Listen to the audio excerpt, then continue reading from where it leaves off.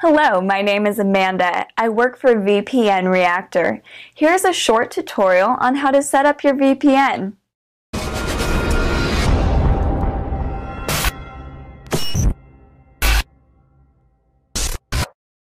Hello, this video will show you how to set up OpenVPN with your Tomato router.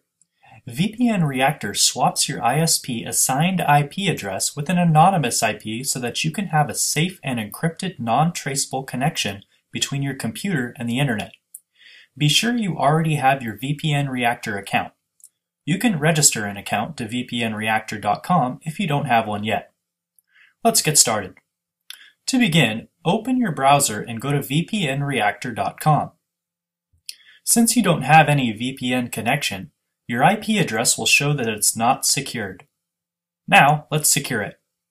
First, in your browser window, navigate to your router's control panel. Then, go to Administration, and within Administration, select Scripts. Under the Init tab, insert the following text in the text box. Replace your username with your VPNReactor username and your password with your VPNReactor password.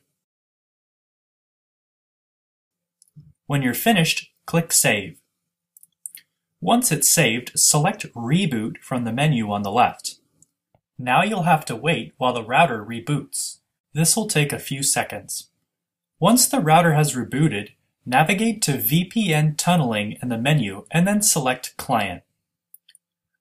Under the Basic tab, check the Start with WAN checkbox and then enter any VPNReactor server you want to connect to in the server address field. Next, go to the Advanced tab.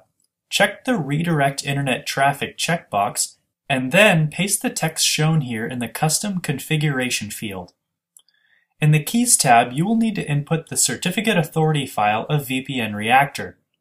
Therefore, you'll need to navigate to VPNReactor's CA file download link and copy the entire text. Then, paste the copied text into the certificate authority text area.